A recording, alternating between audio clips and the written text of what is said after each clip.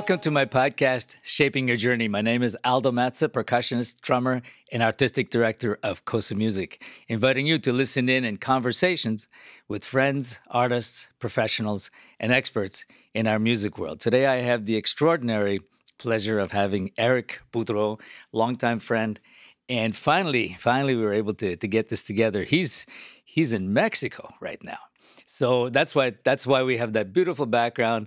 And I love it. So, Eric, thank you so much. Thanks for the invitation. Aldo, it's was a cool opportunity for chatting. And I watched a few of your shows in the past year when you started your project, and I think you do well. You do a very good job. Thank you. We've had some really, really nice conversations with a lot of people. I mean, we've had so many already, and it's just nice to have that conversation about shaping your journey and, the thought process. I mean, we know what people have done. We know what Billy Cobham did. We know what Bill Bruford and Steve Gadd. But it's really that process. What were you thinking? Who were the people that helped you? What was behind that propelled you in your journey, in your whole trajectory that made it where you are? Because we're always going to be on our journey till the end, wherever that end is. So before we talk about what you've done, and you certainly have done a lot of things and a lot of music and a lot of projects. Before that, let's go back to the very beginning. Tell us, what was the beginning? What was that first spark? Let's start with that. Well, I think the first spark, I was not even born. I was still in my mom's stomach at that time. And apparently they went to a rock show, concert in town. And there were drummer like bashing the drum, I guess. And I was pretty active. And they told me the first thing, like I was maybe like 6 months, 8 months after I was born, and I was really asking for music in some way. Music was calming me, make me active. Like music would connect to me in a young age. And yes, my family were connected to, it was very, very like two kind of world. They were like really into like French Canadian music, or completely other part, complete like a more UK music, like more Jet Rattle, Led Zepp, like bands like that, Rolling Stone, Beatles. So I grew up with those, like mostly rock from British or from with French Canadian music. And this is where I grew up, like in my young age, before I start to have a personality as a musician. But they were my first, I think it was my first inspirations, I guess. And I remember reading somewhere, you were born in Alma, Quebec, right? Mm-hmm. And I know Alma. I've played there with Répercussion. I remember Alma very well in the middle of winter. Yeah, it can be hard to drive there in January. So it's hard. Yeah, and then did you go to music school, or did you just grow up playing drums? No, actually, I was the first drum student to the first music school in Alma. So with the first class, my first drum teacher, my official first drum teacher, I don't remember his name. It was because my family wanted I would take drum lessons, so they bring me to the music college in Alma. And finally, at that time, Robert Pelletier, the one drum teacher there. I know him. Yes, so he told my family maybe he should go with one of my students. But I don't remember the guy. But my first real teacher was Real Gagnon, a super good drummer at that time. I don't know what is he still playing at this moment, but was a good percussion player too.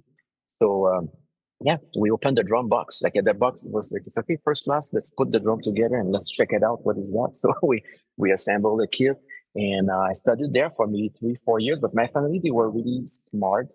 They asked me, okay, you like drums, but we're gonna be sure you like it, but we want you to be a musical musician too at the same time. So I took violin lesson, piano, and guitar. So for just learn other music instrument is good. The theory, Yeah, and I started my high school and all the degree, but I was for last 2 grade I was in a specialty, music specialty, more classes, and all. We went to Europe. We make competition, big band competition in Florida, stuff like that. And later, I switched in college in music in Alma, three, and I did my university, but split. I did a year at Sherbrooke, 2 years in Concordia. So I had different teacher. I have Paul Brochu. I had like Nasir Abdullah Kabir, Sylvain Jalbert, and Alma was Marc Bonneau, Yes, Robert yes. Petit, and Richard Dallaire. They were my teacher. I have a few other, but more like as a session. But they were my guides. They were my guides. Yep. And then did that take you to? I mean, you were in Quebec City after a while, or did you come to Montreal No, directly? I jumped. I jumped out. I went like my only time I was out of Sherbrooke City, and I've been in Sherbrooke for like, I've been 1 year, something like that. And after that, I jumped to to Montreal. Just a second, again. So in Montreal, and for all my life, so it was perfect. So I stayed there for a long time. Yeah. And then how did the? I remember you started working with Cavalia, and I remember had invited me to that show once. I came out to the Well, horse. you saw the second show. You saw the Odysseo show. Yeah, Right. the Cavalia has few shows. So I did the creation in 2003, and we with Michel Cusson and a bunch of good percussion players like Luc Boivin and all those guys. So we produced the first show, and like producing. I mean, I work on the music, and I did 4 years with the first show. And when you came was like almost at the end of the Odyssey. Like that, I did 7 years with this one. Wow. Was in 2018. You came in summer. We stopped in November. So the show is like in a storage. I don't know where exactly. A part in Quebec, I think a part in the United States. But in the future, they're planning to do other things. But I have other project coming out. But I mean, it's was a great experience. I've been working for these two shows for 11 years, maybe almost 12. So it's great. Okay. Did that come about like because the musicians that hired you? You were working with Michel Cusson, right?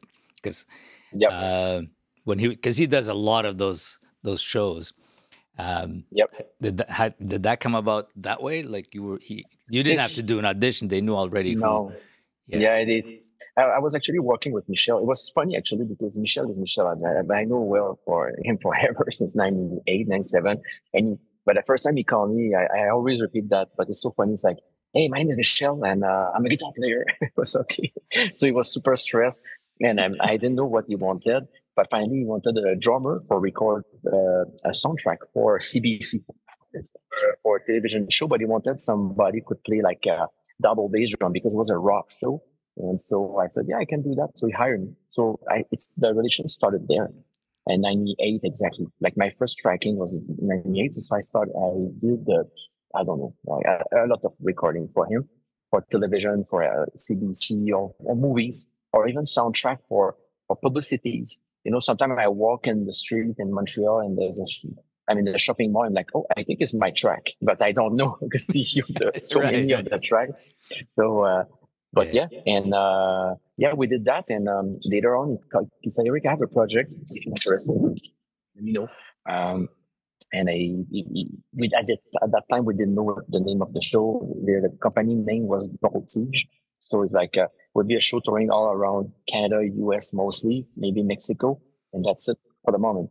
So I jumped. I never did audition for the two shows because I worked with them. So it's very rare I did audition, just a few times for Cirque or stuff like that. But it's more like connection, talk to talk, and it was more like making. I can say that like you're writing your own resume, and you make your own reputation. The people sometimes they will call you for accompanying like a jazz band, a big band, depend of the people. But for me, it's mostly like studio recording or big production. It's mostly what I've been called for. But I like because I can live a very good life and travel all around the world. Right, I like it. Yeah, no, it's beautiful, and the I think productions it's that Michel Cusson would put together were always amazing. I worked with him a couple of times. There was one big production where he came to my studio, and we had every instrument I have out, from the taikos to, and I mean, he's a very creative person. The the relationship between Cavalia and Cirque du Soleil. I mean, you were working both yep, structures of this, like they're yep. related in some form, right? Yeah, the owner Norma is one of the founder of Cirque with Guy. And just Saint Croix, but they split, and he started his own production. So yeah, but it's same mentality, same kind of idea of shows and artists and trucking and living in a hotel or condominium, you know. So yeah, it's Yeah. about around the same. Yeah. Yeah, I'm gonna share a funny story with you. Guy La Liberté, okay. I found out later, once I was moving, when I met my wife, we were moving to a new house and stuff, and I'm digging up in this box, and I see this card with a phone number, Guy La Liberté, the phone number. And then I Okay. remembered he had given me this way before he started Cirque du Soleil. We had met. Yeah, yeah, yeah. That's funny. It was, and then I suddenly remembered what happened. I was playing with Répercussion. He was actually working on the street. You know, he's a street performer, Yeah, right? yeah, yeah. And he I was know. in front of us. He was watching the show. And after Répercussion, we were playing this outside concert. I think it was on Saint Denis when the Montreal Jazz Festival was doing some concerts there. So he and I got into this very long conversations about dreams, about ideas, and then, you know, we spoke about, you know, when you're a creative person, you just have flow of ideas. So he said, "Here's my phone number. Call me." And then I never called him. Yeah. I mean, you know, life is not a coincidence. Sometimes you just things happen or they don't happen. You show up or you don't show up. Right? It's totally true. Yeah, yeah, 100% on that. Yep. It's And funny. you go with the flow, and you yeah, well, and yeah, he was working. It's from La Malbaie, and he was working there too. So it's a small world, huh? So Yes, yes. And he, of you course, never know. he was brilliant. You know, Cirque du Soleil with no animals, that whole concept. It was brilliant. Brilliant. Yeah, and they I mean, were still is. Yeah. yeah, and they work all around the world. Huh? They're representing. I remember a long time ago, before I started working for Cirque, like part time, I've been one. I was in Korea, in Seoul, with another company doing a big festival that was like back in 2010. And I only have 1 or 2 days off, and one of my day off it was to visit. Let's go visit the Olympic Stadium. But I didn't know Cirque were there, so they were with Alegria on the field, and we have friends. So some people I couldn't catch the show, but some friends on tour with us, some technician could have check it out the show over there. But it's fun, it's cool because you realize how world is big, but it's small at the same time. You're like completely far away from home, and there's one of the biggest show in town in Seoul is Cirque. It's like it's impressive. It's Yeah, nice. yeah. Now, I mean, the nice thing and very interesting that, you know, when we talk about music, it is really another language. So those of us who Oh speak music yeah. speak this language that everyone understands in one form or another. It's Yeah, amazing. and it's a magical thing. I just did like the drum fest for Ralph in September 22, and I was sharing the stage. I was doing the end show with Senri, the drummer, the girl from Japan, and she barely can speak English. She have a very limited English. Even the guy taking care of her, super cool guy, but barely speak English too. Like he speak, but like you cut corners, you know. But we jump on drum. I never hear and That's right. the music was our way to connect, and we can, you know, sometimes you don't connect, it happens, you know, there's musician it won't connect for reasons of I don't know, but for me and her, directly connected, you know. I have a big background of Latin music too, so like, and every time I go to like you can go to Cuba or like here when I'm in Mexico or other Latino country, even if I speak Spanish now, but before not. So I could playing music was my way to talk with them, and I was able to connect like right away. You know, it's a super good way to connect. Sure. No, and that's the great thing about playing music, and percussion in particular, but music in general. I mean, I know you've traveled around the world, and you know I have too. In every situation you're in, you don't speak the language. I mean, we would be in Korea and playing with Samuel Nori, Yeah, no okay, yeah, words, but we played and we did a concert together. It would be, I was once in one of the last times I was in Beijing because I would go to China every year. I was sitting in the audience and there was this traditional thing going on stage, and somebody saw me from the side and he recognized me. and sent somebody to get me to go back, and they threw me on stage just to play with them. And the guy says, "No, no, don't worry, don't worry. No, it's all hands, right? But Yeah, yeah, yeah, the moment you play, it doesn't matter. It's because it doesn't matter. you understand, right? It's Yeah, yeah, amazing how yeah, fortunate yeah, we yeah. are. Oh, yeah.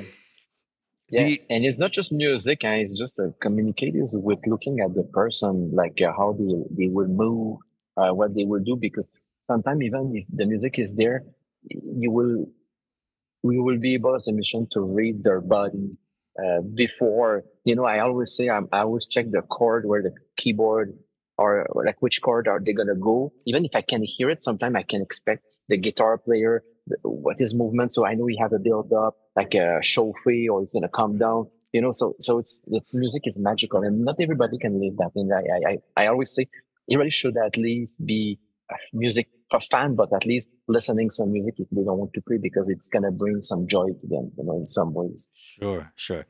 And it's funny because, in the educational system, globally speaking, especially in North America, they're taking all the fun out, and especially music and the arts. I just had a conversation this morning with a school who reached out to us if we would do something. I said, I have a little frustration, and now I can speak to you directly. Why are they taking the fun out of school? We used to have fun. Yeah. And Yep. they said, Yep. "You're right." It's It's true. crazy. We It's must crazy. insist because if you don't have the fun, you don't have the creativity. Then we're educating people who think they're going to be robots. I mean, technology is great, but humanity is still needs to be there, right?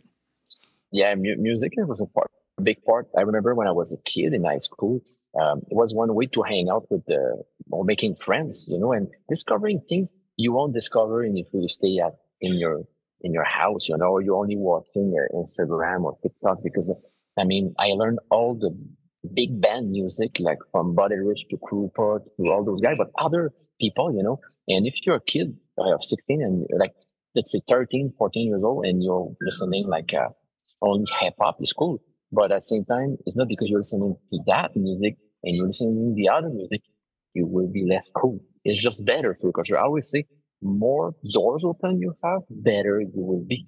So if you restrain yourself at one canal, well, it's cool. Maybe you'll be the best person in that or the best musician, but at the same time, you will have less languages exactly for talk to talk. I won't point nobody, but my idea is like, for example, when I was a kid, I jumped in punk rock and metal. Okay. And I realized one day I didn't have enough vocabulary to just play a blues.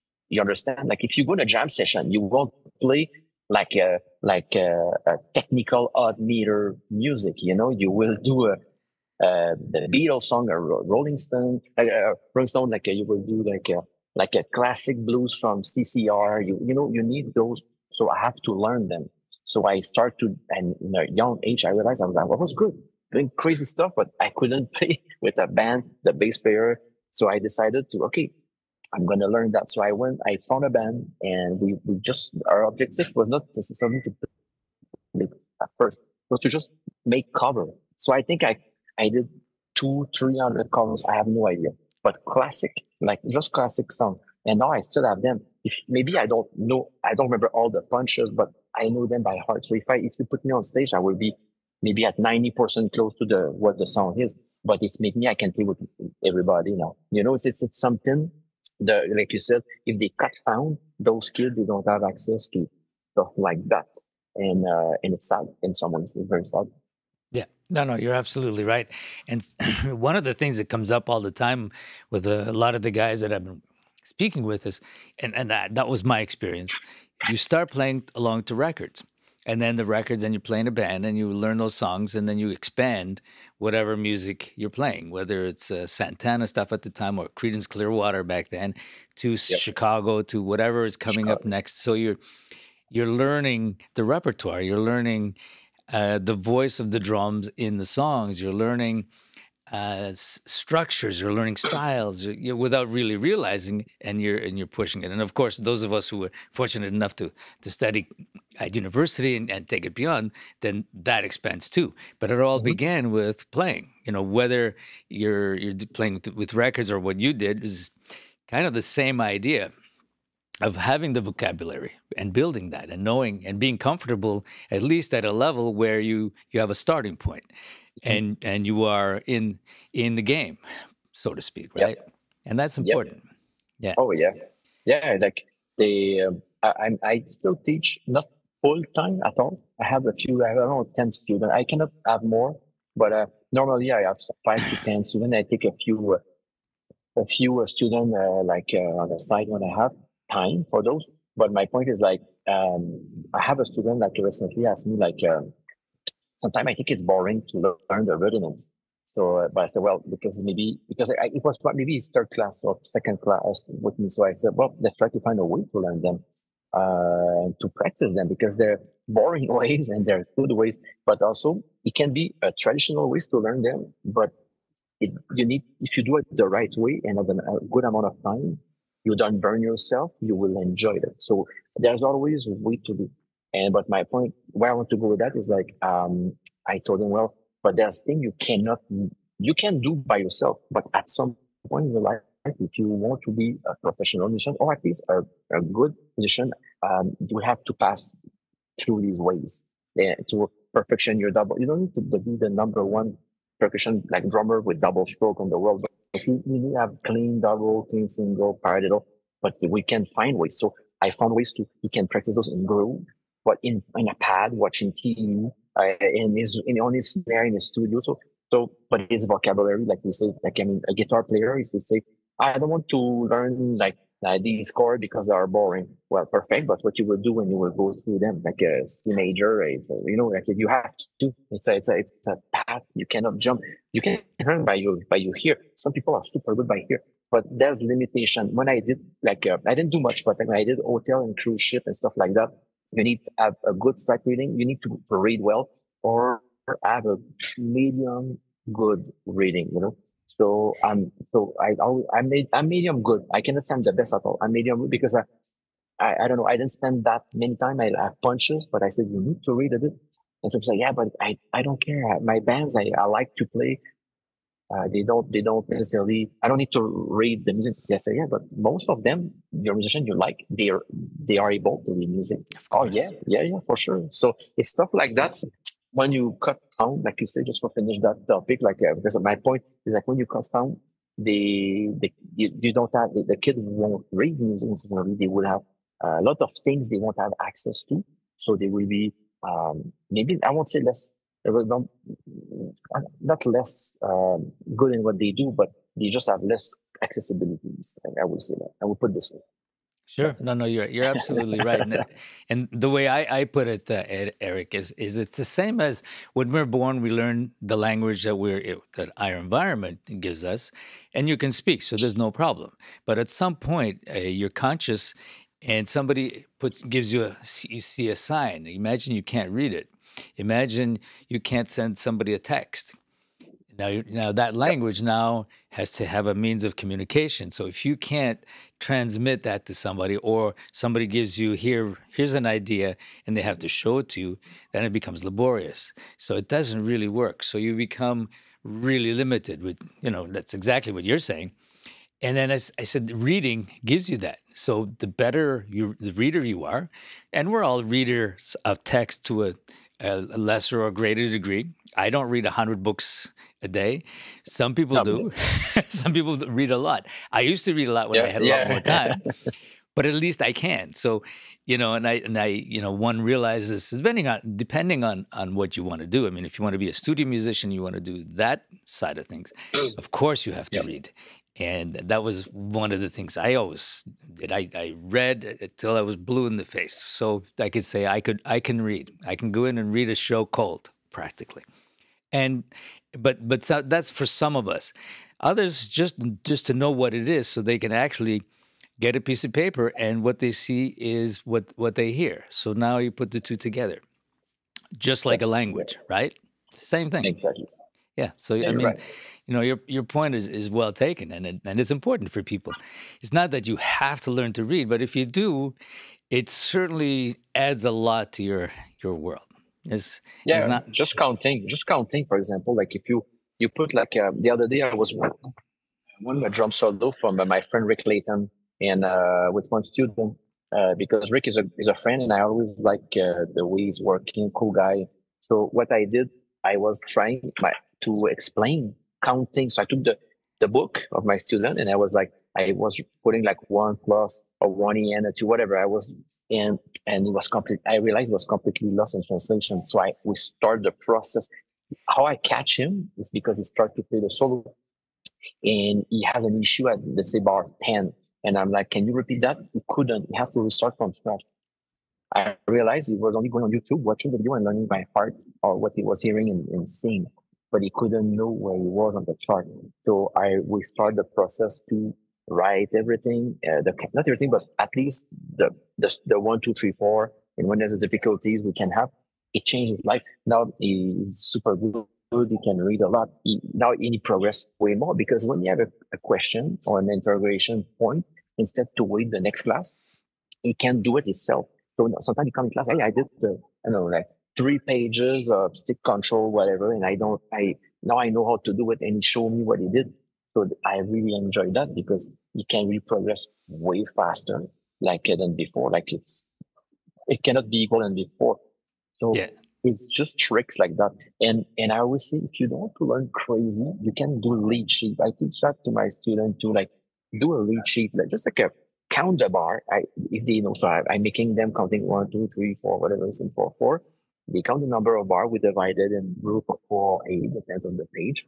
And if there's some when they're better, I can make like coda or repeat and stuff like that. If not, we go straight pages. Like if it's 10 page, we'll go 10 pages.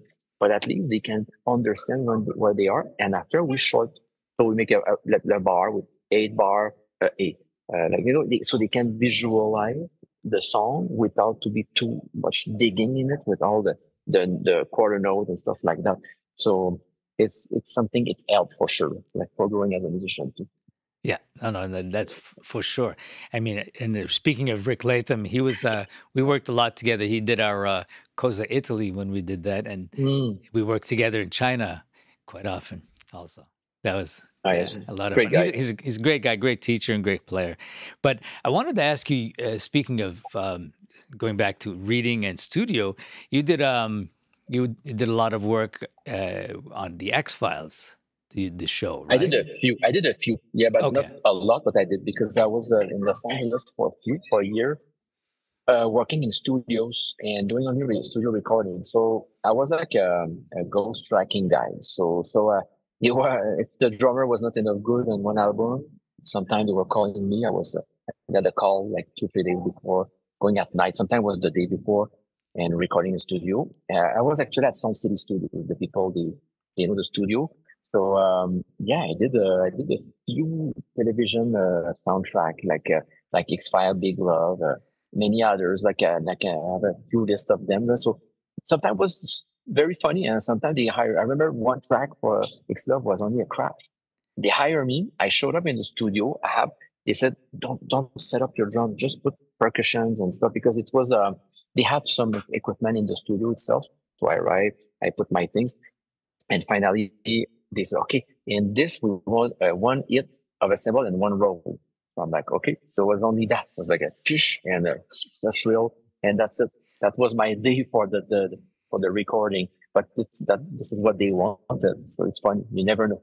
You never know. That's right, and you never know where these things lead you. Why were you going? What led you to Los Angeles? Was that part of your plan and part of your voyage?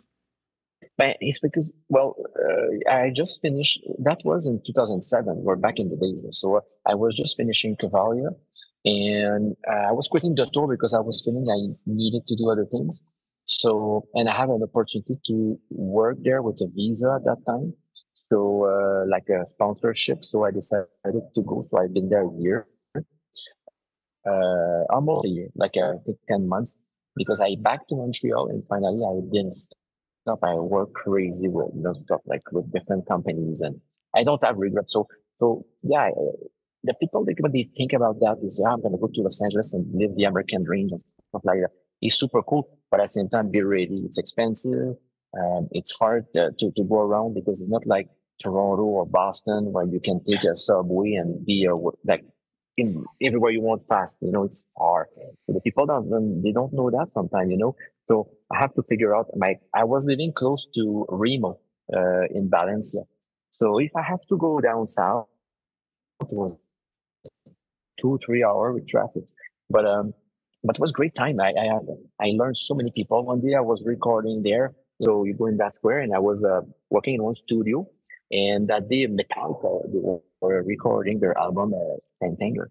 And at that time, so 2-3 times we have private room, but we have one common cafeteria, and they were showing up and just sitting on the table.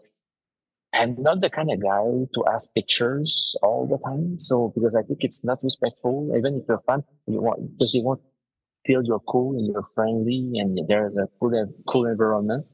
So a few times, a lot of artists they were showing up and we just talk with them and they're super happy because they don't feel aggressive with paparazzis and things like that. And this I learned that from scratch. From who? I learned that from Neil Peart because Neil Peart came at my show in 2006 and 2005, I don't remember. And someone told me, Eric, the drummer from Rush is in the VIP tent. I'm like, probably not. So I'm like, okay. I showed up. I went to the VIP after, but someone said, yeah, he's there. He's waiting for you. He want to meet you. It was real. It was for real. He wanted to talk with me. So I spent 2 hours with Neil. So just actually talking about things cool. Like we didn't talk about like, I don't know, like what kind of snare stand are you using? No, we talk about his motorcycle, his trips, how he can, because sometimes he's nervous, how he can lay down, relax, breathe. Food. We talk about a lot of foods, and I never asked picture because I was feeling if I will do that, I will break a wall of respect, and I never ask picture. But I don't mind. It's for me. It's my souvenir for me. And he gave me his phone number, and I called him like one time, but it was very cool. But I never did that. And the day after, we got a call. The manager for Neil Peart wasn't happy. Spent 1 hour. It was 1 hour and a half with me, without he didn't get the nuts. So he was not happy. So my production came back to me like, next time you need to tell us. Well, I didn't know. Nobody told me that. But like I didn't know the processing of all that. And I was green. It's 20 years ago. So 20 years ago, I was a kid. So I didn't know. Yeah. And later on, I was in DW factory like in 2016 or 17. And I pick a drum like randomly for a drum channel actually for one session there. And John Good is like, hey, you picked the drum for Neil Peart. I will tell him. So he texted him, say, Eric is taking your drum. So he was supposed to come, but finally he didn't come. He was asking me to, but he got as well. Tell him to enjoy because Neil, when he was around DW factory, he has a kit there for rehearsing, but it's not the big kit with the roll and pad, the stage drill on the floor. It's a normal drum, like 2-tom, 2 4-bass drum, 2 snare, couple of cymbals, or just rehearse.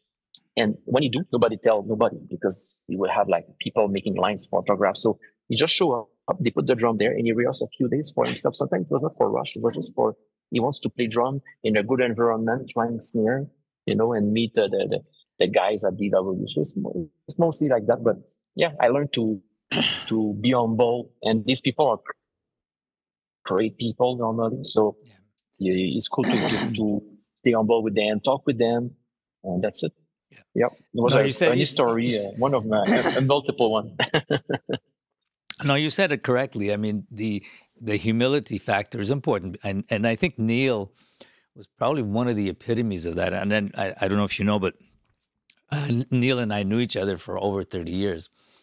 Yeah, I know you have a kit from you, Mac, where you have a drum. Well, actually, I mean, we were supposed to. This is a funny story. We met over the years many times, and then I thought, Neil, it would be great because to me, he was like the classical percussionist turned completely rock in that world. I said, how about we do, no, actually somebody had asked me to do a show, a Canadian drummers, and it said who would be people you might want. So I said, well, we'll do this show. You know, a typical production that I would do is have repercussion, some guests, and put the whole show around this. And we've done it in Toronto at Roy Thompson Hall. We did it in Quebec for the Tall Ships Festival. We did a number of them.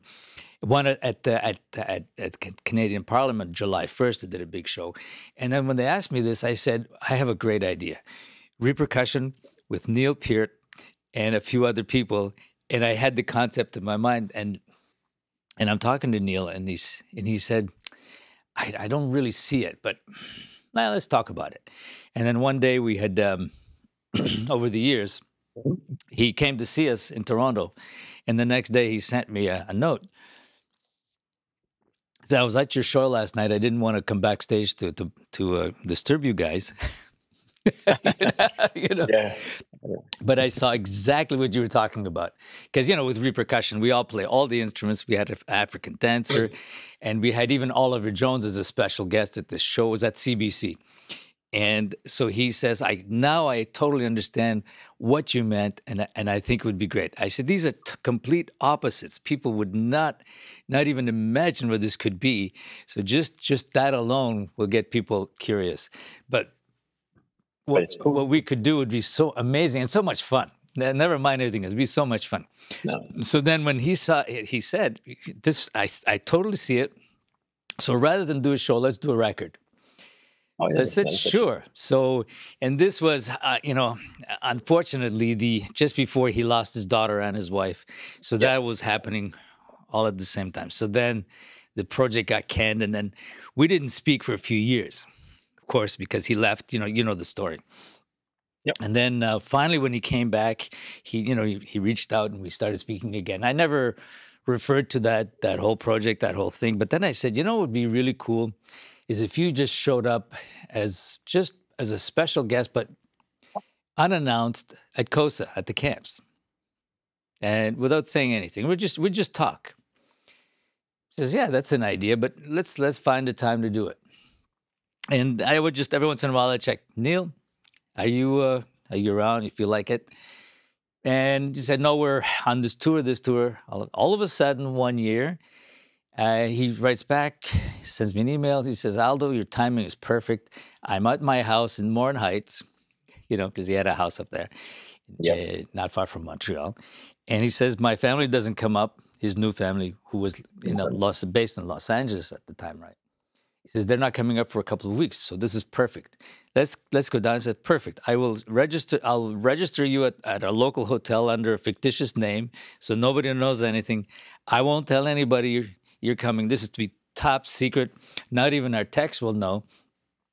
And we'll just talk. And so then he writes me back. He said, I'm working on my my video, you know, the last video he did. He says, maybe we can use some of this. We can get the guys from Hudson to come out and record some of this and put it in the film. I said, sure. I said, as a matter of fact, that's a great idea because we have people from from TV show coming in and doing a documentary on COSA in Vermont. So we're going to have a crew there. And the guys at Hudson don't even have to show up because that will be a giveaway. Like, what are you doing? We already have a crew filming. And no, it was NPR. That's right. They're coming to do a documentary. I said, perfect. They're already on site. So we'll make arrangements to have some of the footage. We'll do extra footage for us. And we'll just have this conversation. Beautiful. Then he writes back. He says, you know what? Let's play. I said, okay. I said, that's fabulous. I said, now I have to tell the techs because we have to get the instruments in gear. And I couldn't tell them until the last minute because then, you know, somebody could slip. And so it was anyway, he came down.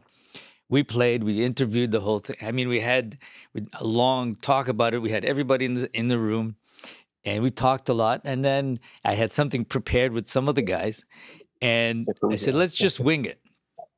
And then we just jumped from one thing to another. So this is, one day we'll release this. This was amazing.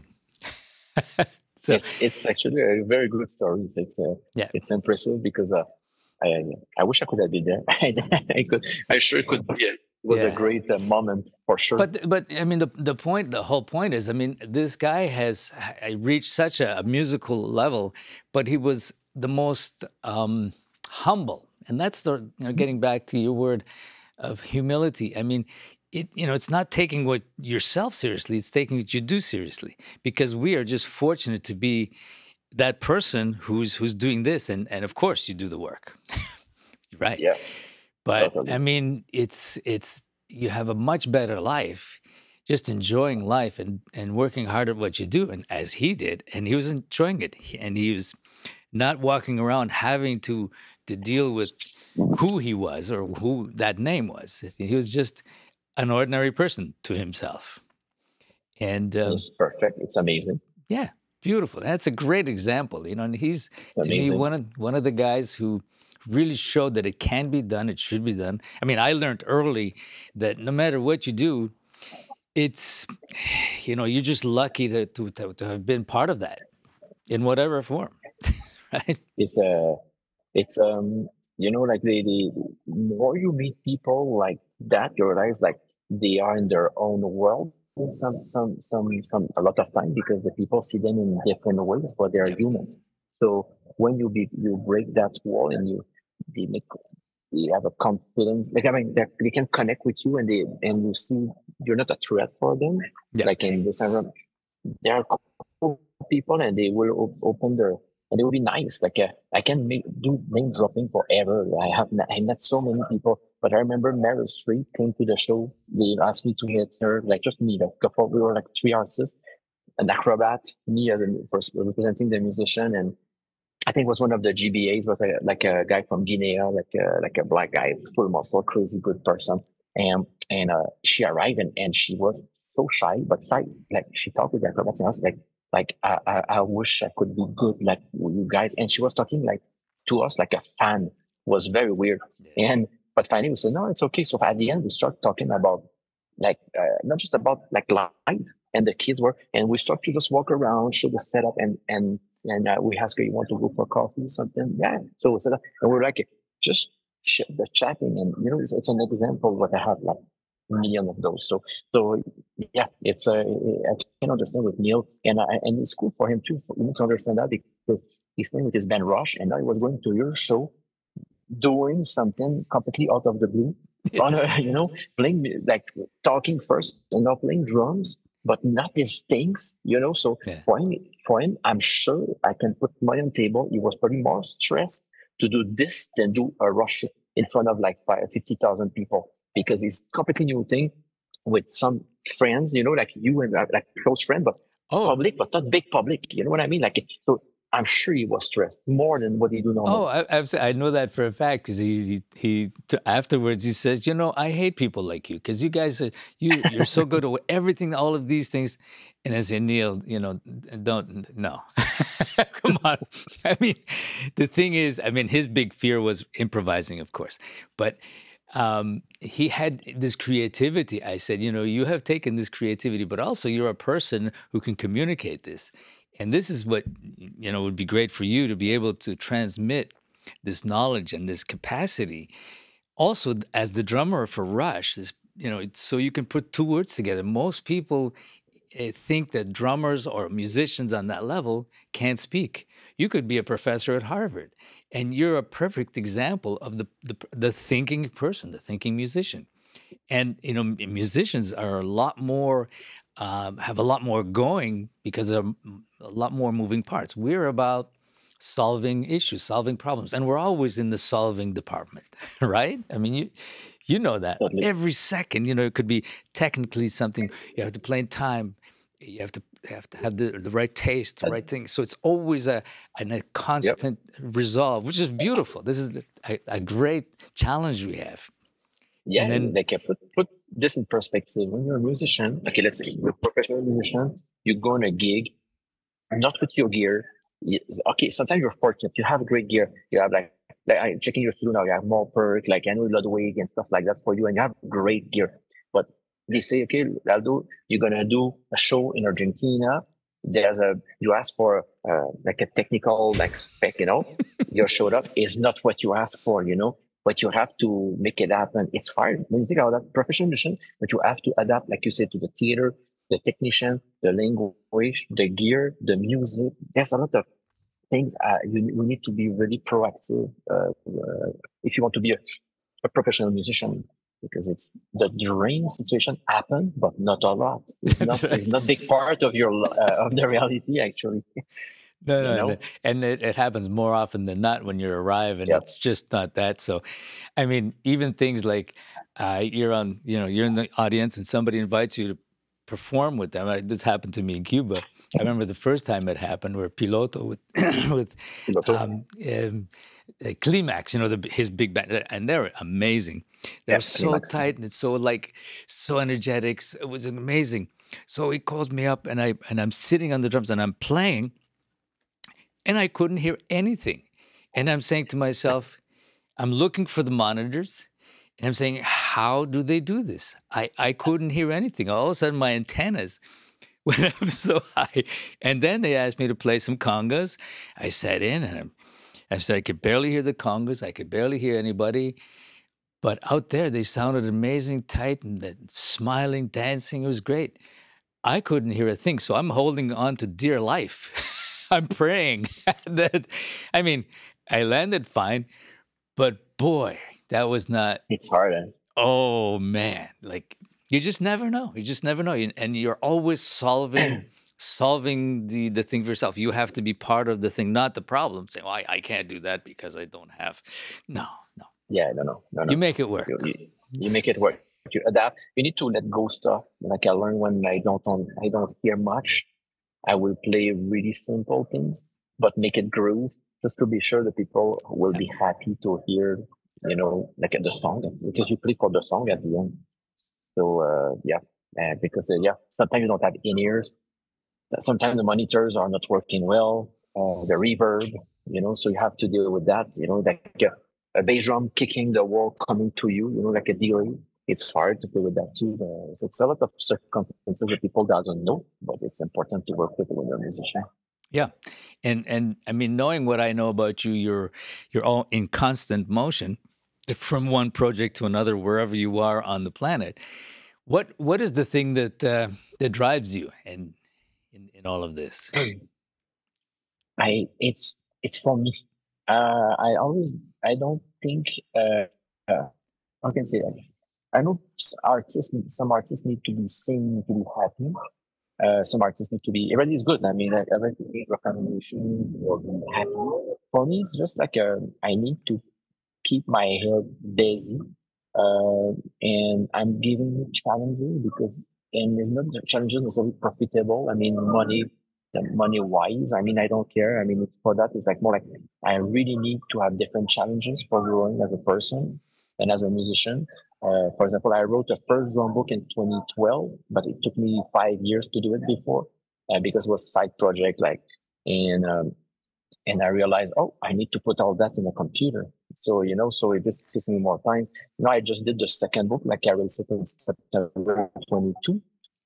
It's a beta version. I printed out a few, but it was for the drum fest. But I'm finishing it now because there's a few mistakes and I have to rush it. So crazy. But I don't believe in excuses. I don't believe in, I can say that, you need to deal with stress situation. We're not made in chocolate. We're not princess. You have to make it happen, like you say. So whatever happened for me, I always think if I think before 2,000%, 5%, I have a deadline for do something. I always try to make it the best as I can. So it just drives me because if not, I will die as a musician. And I know some musicians are very linear. It's good. Like, I mean, I'm linear in my personality, but as a musician, I like waves. But what I mean with that is like, I can be full teaching, not full, but like 70% teaching for 1 year. And after, I don't want student because I will lose that momentum. So I prefer I have less and I will do more project. Sometimes I will be more like recording studio. So I, I, I know some like session drummer or musician, they like to do a lot of different things at the same time. I like to do it too, but I prefer to take one or two and do it very good than be like on 10 project and do it not that good. I say that because I learned by my mistakes. We're all different, and I tried to be that session guy beginning of 2008, 9, 7. After my when I back from California to 2008, 2009, and I jumped in 20 projects at the same time, doing like big shows in Montreal, in Toronto, going to the West, like doing a lot of things. And I remember I did a show, and it wasn't a good show.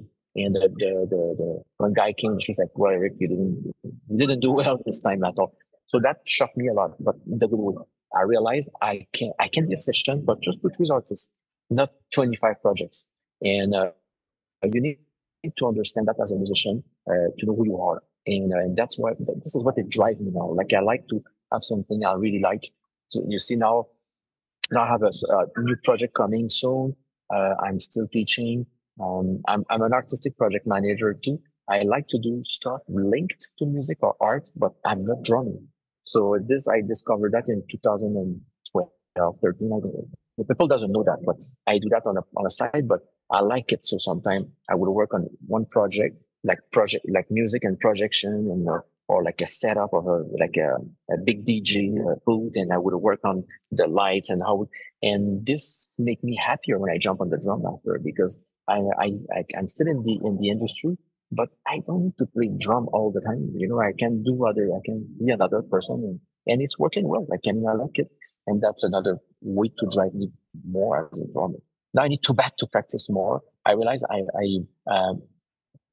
lot of people during the pandemic they were like on their instruments all the time. Not me. I practice more normally, but now I realize I need to back to the roots. I want to redo all the Mitchell book, like the stick control, Peter, like all the basic book, like a syncopation. I want to repass them in different ways. I always do just for cleaning. I like to back to basic and and go further up after that. It's just better for me as a musician, and it's clear more your hands and the way you play. Sure.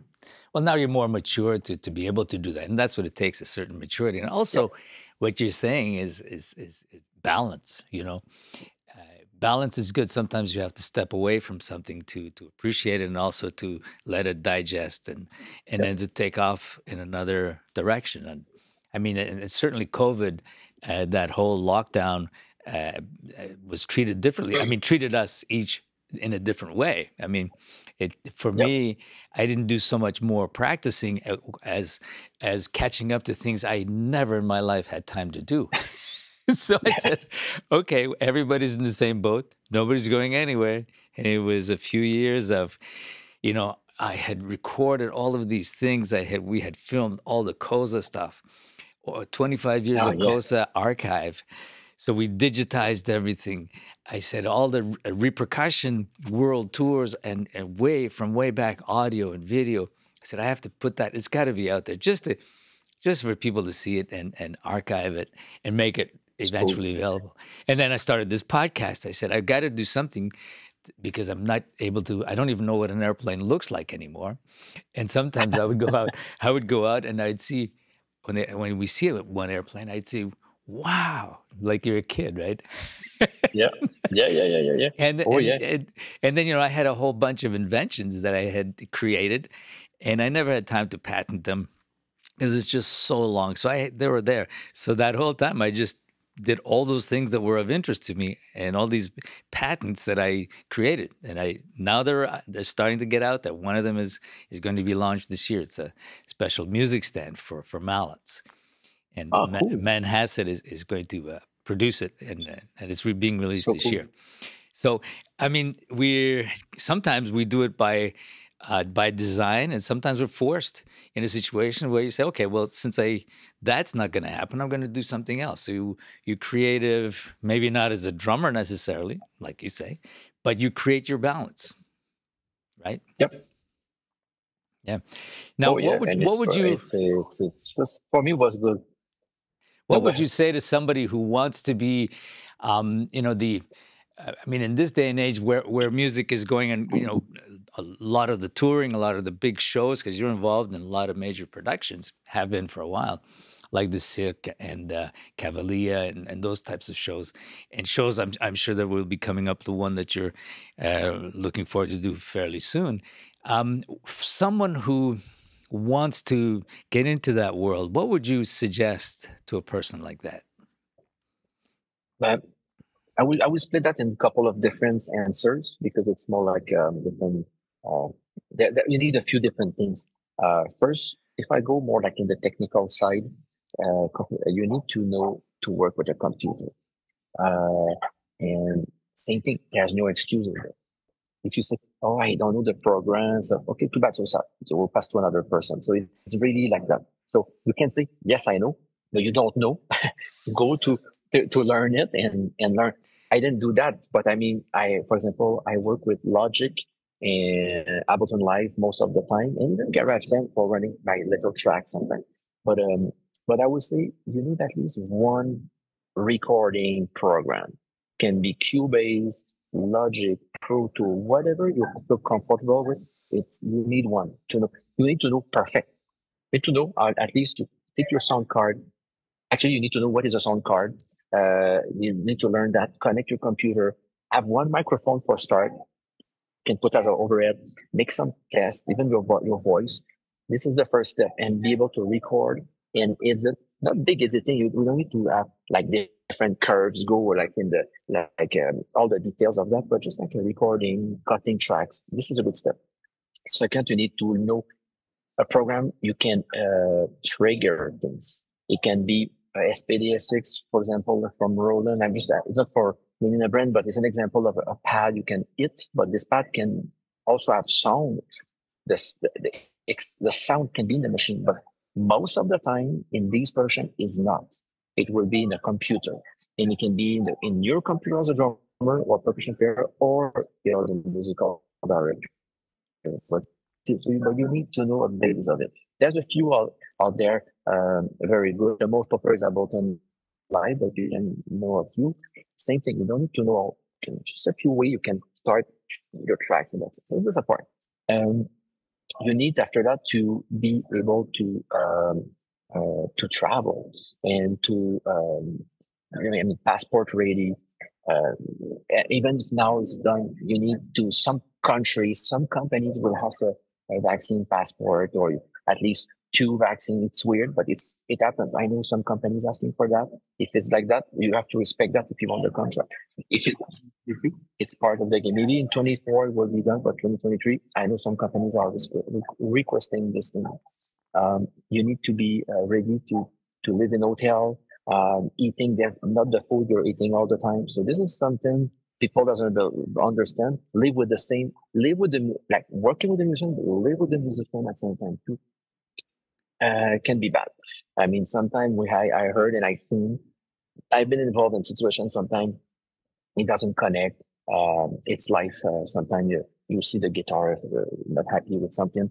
Guitar player is fighting with the singer. So it's stuff you need to be able to do. This is one part. The other part is that you need at least, you don't need to read the best as we say, but you need to be able to read at least punches, a chart, a bass chart, like or a line, and you know where you are in the chart, even if it's not if you're not the best reader.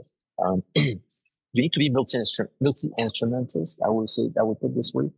Before was a reality, you can be only drummer. But now you need to be a drummer. If you're okay, let's say I talk about the drummer. If you're a drummer, you need to be a bit of percussion player. Maybe not at your level, although, but maybe able to play, like to know some conga pattern, like some stuff you can play. And I heard stories, guys, and saying like, I'm a drummer, I'm not a percussion player, or I'm a percussion player, I'm not a drummer. It's like I don't touch these things, But it sucks, but it's part of the game. You have to be able. And one instrument musical, even if you're not the best, a guitar, a keyboard, time they will ask you, for example, on a show I was working with, I was playing all the time drum, but I have one song I have to, at the end of the song, I have to have a little keyboard and I have to do a pad. Like, just for padding. It's, you need to know. So it's just something important. Or in one show, with Michel, he put me the octapad, but I was playing it as a xylophone, kind of. And we put sound in taxon in Ableton, and I was really playing a song. So this is something you have to be open-minded for that.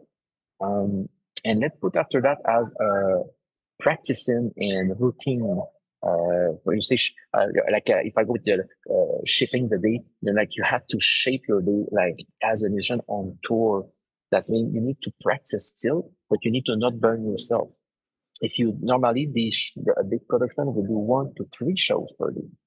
So if you do 3 shows per day and you're like, I always do 2 hour rehearsing per day, it won't happen. Sorry about that, but you will do 6 hour shows plus break plus all, you will be done. So you need to be able to disconnect things. So for example, if you have 1 show per day, for me, my only time when I was in 2 shows, I was giving myself 30 minutes before the sound check, playing whatever I wanted, but don't burning myself. And because if you do a show and it's very good, you go to eat and you do a second show, but you're tired, you have stomach problem, I don't know, you miss one TV program you like and you're sad, it will affect your playing, and it's the truth. Yes. There's people, they will be like, I didn't see that show. Well, it's okay, but the people think we are human.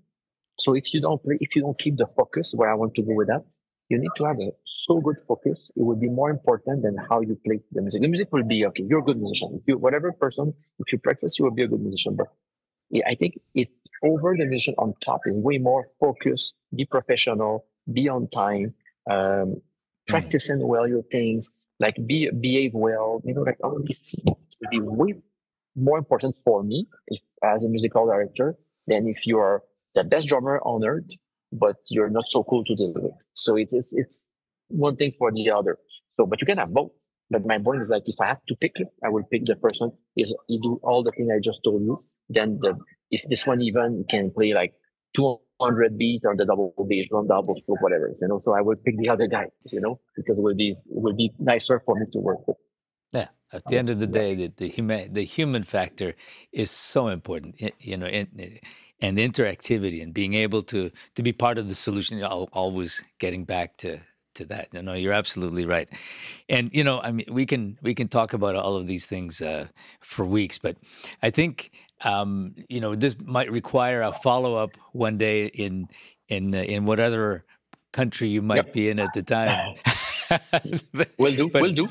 Yeah, no, this will be fun, and watching you, because I see some of your posts sometimes, and I see where people are at, what they're doing, and it's so nice to see people doing great things and inspirational things and positive things. It's so nice. I laugh when I see somebody doing something really really great and fun. It doesn't have to be like they had got the Grammy, but just just being there and being part of the positive, the thing that we can do, and that's part of the solution. Always. Right? I would like to try to catch Kosa one day. It never happened because I was on tour, and most of the time when you are doing something, it's always when and my high peak of show. So, but one day let's make it happen. Okay, let's try to catch up. Could be cool. I would like to.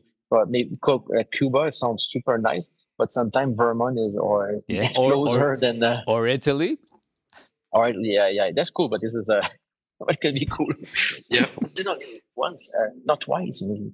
Yeah. Yes, and now I have a place in Italy, so now I'm setting up to be physically there half the time. So we'll see. I mean, now it's flying in and out and going places. It's so much easier than it used to be, and so I'm going back. I was there twice this year because I was there for the month of July last year, setting up my place it's 300 steps from the beach in Calabria, and it's a beautiful place. Sounds cool. And then I was there in October because I was doing a concert in Venice and then Rome, and so I went just to finish up and see what it felt like in October. And I see that this is perfect, and then seeing who's around, what other people, what the environment could be. So I have the idea for the next projects there for sure. I'll tell you about it. Yeah. Yeah, sure. But why you pick it Italy? Like because you have family there? Well, I was born in Calabria. Oh, you born there, Kiki, because I don't know if you where you were born. Yes, If you yes, didn't. yes. I was 9 years old when we came. So and I've always traveled back and forth. I've always been kind of there. But then we decided, um, if you're going to be in a warm climate, where would it be? Well, I speak It's 4 languages. I'm fluent in English, French, Italian, and Spanish. So that's not a problem. But then I thought, this would be wonderful. And I visited a friend of mine, said, we bought a place here. And I said, great, let's start a community here, an artistic community, and do a COSA event around all of this. And it's easy. There's an airport nearby within 45 minutes. So good. everything is there. But the world is our is our village, really. Yeah. And how many? You said how many years do you have with Cosa right now? Like total But since now beginning? we start. Well, would be 28 years now. Okay, it's a lot. Yes, we started in It's a long, Vermont. long, The long. big project in Vermont, that was, I mean, huge. And then China, Cuba, Europe. And it was just growing. And then with COVID, of course, we had everything stopped. So now we're re-engineering, restarting, rethinking, thinking, okay, what would be the next interesting step from where we are, and the next generation, to help them out. And it's always interesting because you're always, in your mind, you're still the same age.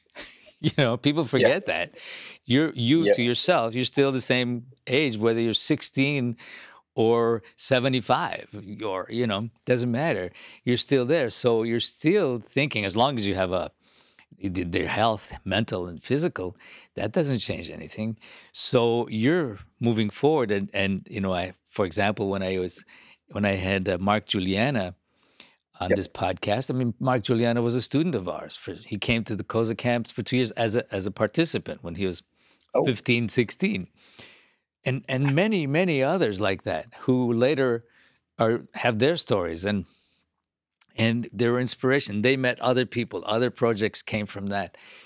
And that's the way life is. It's just coming to the yeah. table and meeting people, networking, being a good person, being a hardworking musician, being professional, like you say, and being on Oh, yeah. time, and just all of those things. And we learn, and then we get a chance to work with all great people, and we bring them together. I mean, the day you come, you bring your ideas to the table, and inspire all those other people who, they need to hear it from you, from Neil Peart, from Steve Gadd, from whoever is at COSA, because now we can bring to the table, and this is how we live. And if that means anything to you, maybe it will inspire. And that's what I'm hoping. Like, people inspired me. you know? Oh, yeah. I think everybody. I mean, a million of people inspire me, not just musicians.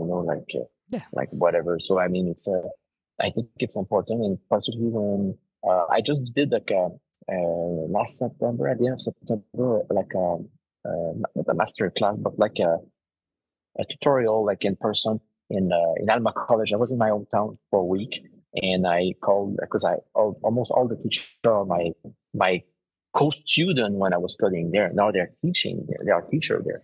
So I showed up, and I started to talk about businesses, and I realized a lot of it's cool to see the eyes of the kids. They are like, or they're teenager. They're like a kid teenager, like 16 to 19 mostly. See them like with like sparkling and stars, and they really want to make it happen. And I like to see that. But at the same time, I told them, okay, perfect. But there's reality. You will need to work hard too. I mean, it's not just like a border. You will jump on it, and and it's not just music. You need to sell yourself and working hard. And so I give them a lot of cues, and I like to do that because you see, not just was me. I was one person, but the college hired like a few people for inspire them during the year, and you see they're really motivated. And I hope a lot of people can still feel that flame and continue to keep playing music until to be a better musician. Sure. You know? No, no, and that's great that you did that, and I think it's important for all of us to continue to do that as much as we can, not just from the musical, from the personal, but also from the business point of view, because after all, it is a business, and business just means being professional about it and doing all the Yeah, professional things that are required. And there's no such thing as if you stay home and nobody hears about you that your phone is going to ring. I mean, your phone is going to ring if you're on time, if you're a good person, you play well, you're dependable, you know your stuff, you're out there, you've connected with people, going to camps, going to yep. events, going to anything that you meet other people who are like-minded and will It's good. understand It's you. good you say that. I don't want to cut you, but you said something good. You say go to a camp, go to school. I really encourage that because, for example, if you okay, I would put it this way: if you have like let's say $1,000 in your budget for spending something, you already have a drum. Let's say you have a kit intermediate, sounds great, good, head, good, all good. I would really suggest if you to expect to spend this money in education and like camp like you do or like a school, go to see a master, um, and maybe save a 10% of it for buying. You can buy a splash or like a gear, something. It's an example. But where I want to go with that is like it's super easy now with marketplace, Kijiji, Craigslist, all those websites. You see gear every day. If you have the money, go for it. If you work and you do like a lot of a lot of dough per month, and you can afford that coat. But if you're a student, I always say don't like try to invest more in the education. You will have that money in the future to buy your dream drum. And every time I say the same, like how many times I can more than 10 times you don't bought a big huge kit for nothing, and at the end they sold it and they end up with I was an example like a Ludwig 12, 14, 16, 22 bass drum, a snare, three cymbals, and that's it. Is what you need at the end of the is what you need. Except if you do a tribute to a metal band or you need those accessories, it's okay. But I mean, if you're a normal player or a student or you want to play all around, even if you have 25 drums, it won't change nothing. If you have the right Now, snare, I was talking with Pierre Pilon, a good friend of mine, a good drummer from Montreal, and yes, Pierre told me, Eric, I did all with two Gretsch snare all my life. So exactly. the two, he has two, three snare. I would say, but it's two Gretsch and one Ludwig. He did all with that. And Sure. whatever brand to great, you can have one Pearl Master, it's really cool. But my point is like, you don't need, if you don't, money, but if you don't have the money, you don't need. So it won't stop education. They will meet other percussion players. Then they would probably invite them to their house in another country. It's a Sure. plus plus plus plus plus. So it's just a thing because it's so tentative. We Of really course, of won't course. touch and have new gear all the time Oh as no, a and musician, we've yeah, but no, it won't change. Like in necessarily. and we've all seen this. I mean, I had a student once who came in one day and he had this was maybe 15 years ago. He came in and he said, Aldo, I spent weeks looking for this. And he had a snare drum. At the time, it was like $1,500 or $2,000. And I looked at him and I said, okay, let's put it down. Let's do the lesson and let's talk about it after. Like he just didn't do anything. And so I said to him, I don't think you can stay here and study with me anymore because you seem to be spending all your time in music shops. And so maybe that's what you should do.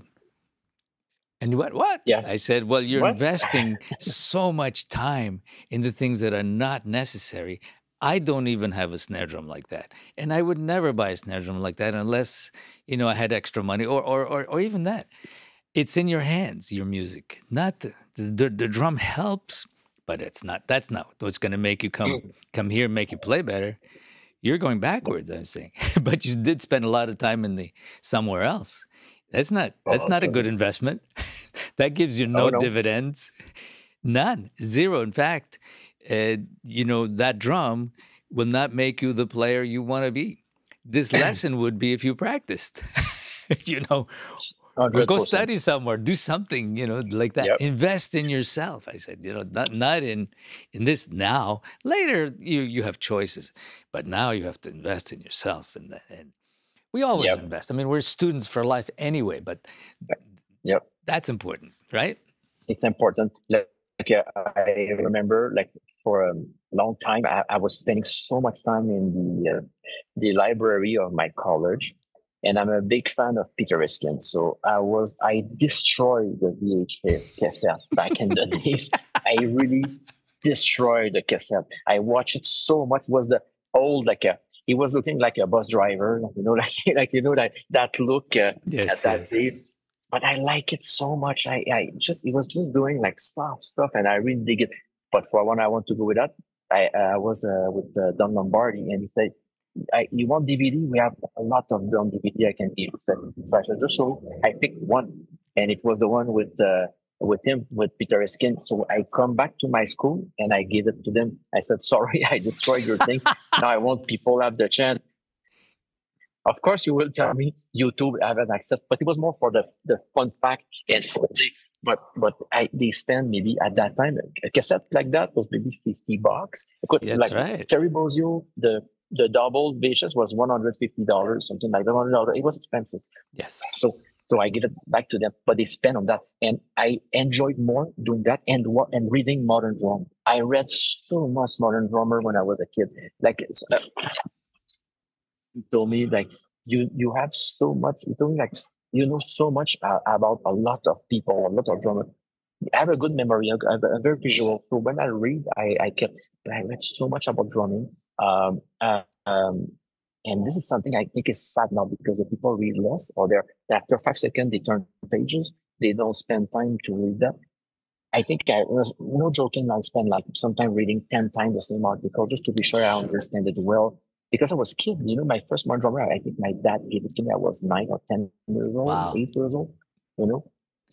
And I gave it then to a friend of mine. I was a membership until maybe 2018, 19, because now I was on the route. On the way I couldn't keep them. I had like 100 of magazines. So I put an ad. So I give it for free. I kept a few and I give the to a friend. He said, "I'm going to read." I asked him the other day, "Do you are still reading it?" "Yeah, I'm still reading." Hey, it's not. It's Sure. impossible to finish that. It's an incredible, good library. Yeah. No, no, Honestly. absolutely. Yeah, and it's important to, invest in oneself, education. I mean, we're students for life. And what I was going to say is, I mean, we can talk forever, but I really want to thank you for joining me today, Eric. And we'll Oh, we'll have the thanks. opportunity to follow this up at some point and catch up again. Yeah, for but sure. but as I always say, to be continued.